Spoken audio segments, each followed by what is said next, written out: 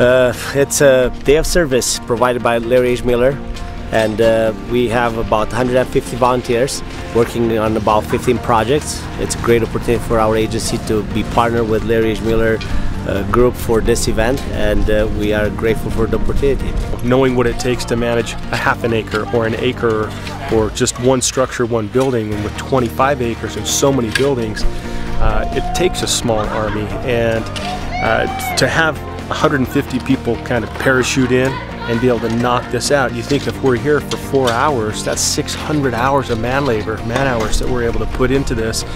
If you do the reverse math, one person 600 hours, that's going to be all summer for them to do something like this. So to be able to come in and get the Camp Kostopulos ready and beautified for the summer, so that all of the participants, the thousands of people that will come here this summer, to be able to enjoy it from day one, that's just really exciting.